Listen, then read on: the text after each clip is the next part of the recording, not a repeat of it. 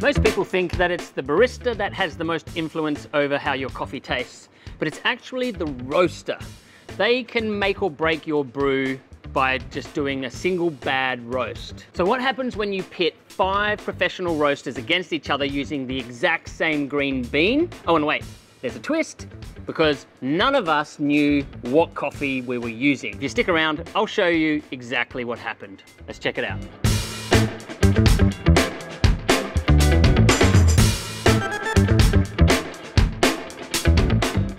I couldn't do this without my partners in crime, Nathan and Zoe. 2 of the best experts in the industry. So first we have to observe the coffee, smell the seeds, see if they give us any clues about what we're working with and the origin, the processing of the coffee. It's quite a grassy sort of smell there. It looks and smells almost like a semi-washed Ethiopian. Well, we're working on the IMF. It's a 15 kilo roaster. We're going to do a half batch. We've got 7 kilos of it to play around with. So I trust that we can bash this out first time. So let's get to it.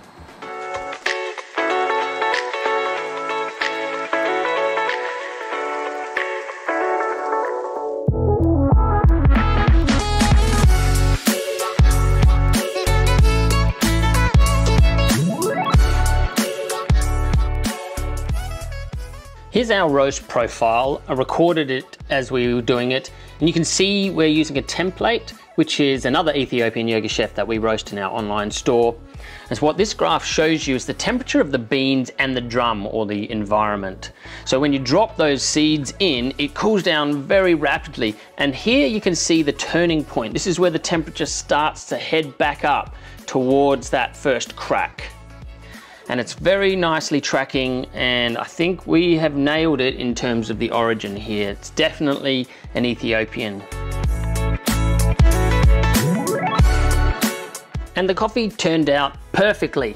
Very, very close to our other yoga chef, so we knew we were on the right track. Now, what we have to do is figure out the best recipe to have this on milk.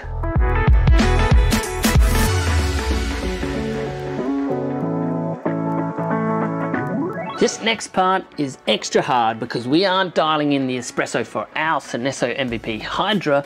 We have to try and find the best recipe for a San Remo Racer, which doesn't have some of the features that I'm used to. Luckily enough, my girl Zoe, head barista, was able to figure it out, and we settled on a recipe of 22.5 grams in, 2.6 second pre-infusion, volume out at 45.5 grams, over a 27-second extraction. Now that we've settled on that recipe, we have to send the kilo over to the coffee commune for them to replicate it on their San Remo, and we got to get ready for the cupping event.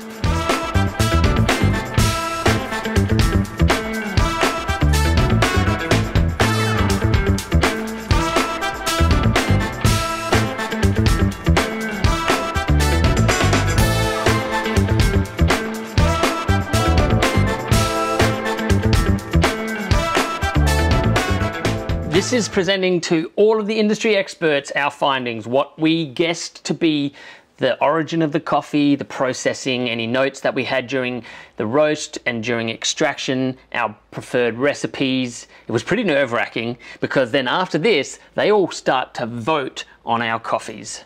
I just want to say a shout out to Ray and to Jesse and to the entire coffee commune, because this is fantastic. I love this event. This is something that I've never done before. Not really into competitions, but when Ray told me about the blind roast, I thought, great. This is for my YouTube channel as a content thing, so if you want to check it out afterwards, you can see the whole process on YouTube. My name's Ride, like ride a bike. Don't say rid, that is very offensive to me. But yes, I own Coffee Beans Delivered and another cafe called Grounds of Origin as well. But yeah, I'd like to say thank you to the team as well, Nate and Zoe, who are my head guys that helped us come up with this coffee. And yeah, I'll take you through some of the things that we discovered. So upon looking at it, it looked very much like the yoga chef that we had on hand. Comparing them to the side, we thought, okay, we're going to use that as our template to roast. And we thought because of the small amount of defects in there, it's probably a 2 or a 3 grade. There wasn't many, just a bit of insect damage and like a couple of Quakers and unripe ones. But we thought, yeah, we'll start with that. And we thought the process was natural. So it was really interesting to see the 2 people before us. There was a washed and you thought maybe like a carbonic maceration. So I'm really keen to hear what it actually is. And just, I love seeing all the different approaches to it. So really great. So far, everyone's gone Ethiopian. Yeah, it could be completely off, but I know. But yeah, it'll be super interesting to see what the reveal is. On your extraction there, while we're talking about espresso, you gave us in your recipe a 2.6 second pre-infusion that you wanted specifically for your shots. Yeah. Can you explain a little bit about how you came to that pre-infusion number? Yes, so we started with a 5-second pre-infusion, and we wanted to, because our base model for start dialing in any coffees is 22.5 at a 5-second in pre-infusion, but with ramp up as well. So we usually have like a 2-second or a 1.9 second ramp up and then coming down again. So we thought we'll start with the 5-second pre-infusion, and we worked backwards at 1-second intervals to where we got to, and I'll explain a little bit more about how we dialed it in. But yeah, it was a different process to what we normally dial in, because I think when we're dialing in a single origin, we're usually looking to do it in a black coffee as well as being useful in white coffee. But this one we were specifically aiming for white, so we quickly worked out we can't bother cupping it. It's all in black because it's not going to translate to milk. Congratulations to whoever wins, because you did a fantastic job. They were all brilliant tasting coffees.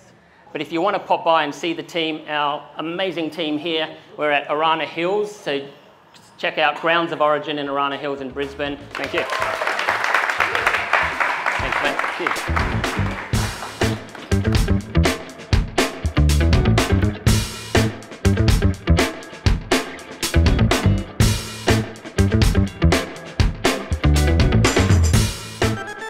Whoever did number A, you deserve all the credit. For me, that was my perfect flavour. I loved that flavour.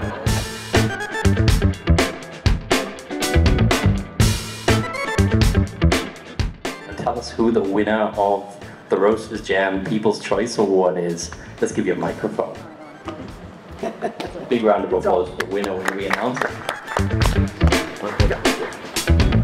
Sunshine Coast Coffee. How are you there? Come on out.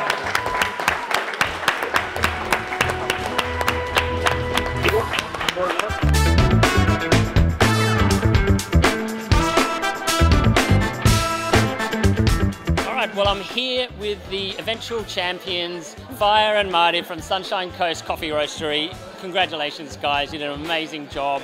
Tell me a little bit, what was your experience like getting this? Have you ever done anything like this before? First time. Yeah, first time? Yep. Yeah, and same. would you do it again? Like, did you enjoy the process? Yeah. 100%. This is very exciting. Very nervous going into it because it's the first time, but yeah. Yeah. No, feeling good now. It's so little time as well. Actually, it's not really little, but because we're just so busy with the main job, and this is like a side hustle. And you beat all the other roasters. It's like crazy. You just took us out. But yeah, congratulations. How did you find, like, I ended up voting for your one, but it was the best one. But interestingly, when I ran it on my Seneso, that was the profile that I had extracted, and that was so close. And I had one this afternoon just to double check it. And when I came out here, I was like, it was either A or C, but I ended up going with A because C had a little bit too much of the acidity, fruit acidity. And I was like, well, that's not what I had aimed for, and that's not what I tasted this afternoon, so I thought I was pretty close. But how did you find it compared to what you guys trialled in your machines and at your place? Well, we actually cupped it with milk the other day, so we've never done that before. We've never done a cupping with milk. Yeah. We find it a bit weird, yeah? Yeah, we thought it was a mistake. We had to check with the guys, but they said no. So, oh, okay, we'll do that. Yeah. So we sort of made up a latte, and then we had to sort of scoop the froth away. It's a teamwork just to hold the froth. It's pretty much what we tasted at work, wasn't it? Yeah, it is. Yeah. Yeah. So we got you. So you knew yours straight away, and you went like that. As soon as we taste like that's got to be out. Yeah. Because there were other ones that were quite distinctly different, and I knew every one I went through. I was like, that's not mine. That's not mine. That's mine. I got to see, and I was like, well, that could be mine, but it's a little bit acidic. And then I got to yours and I was like, oh, that's mine. And then I voted for that. But like, interesting how, yeah, you came to a similar profile. And even like, you can see the other guys, they did actually go for a different profile. Like, they were trying different things. And to make that Ethiopian taste that really different, like, I was really impressed at everyone for doing it. But obviously, yeah, the public opinion, and I think, like, my wife, she does not like Yogurchef in milk. Like, she just doesn't drink it. If it's fruity coffee, don't give it to her in milk because she doesn't enjoy it. And so I was a little bit hesitant bringing her here for the cupping because I thought, oh, she's going to hate them all. But she also liked yours in the end as well, because I think it was the most balanced and it wasn't too acidic and fruity. Didn't taste like curdled milk. And so for the public opinion, I think that's why you took it out, because for most people, that is what people don't really want, that curdled, fruity milk, like milk juice with juice with milk.